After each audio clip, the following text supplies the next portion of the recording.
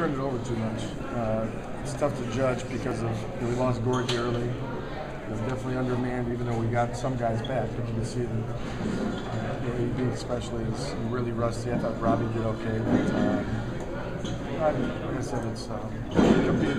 I mean, we got off to a bad start like Houston and fought our way back, and had our chances, but just we fall behind like that. You waste too much energy. Is it like a rule? You get two guys back, you have to lose another one? I don't know what did he get hit in the face? He got hit in the head and just contusion or whatever. Does not bode well with another guy going out for starting center.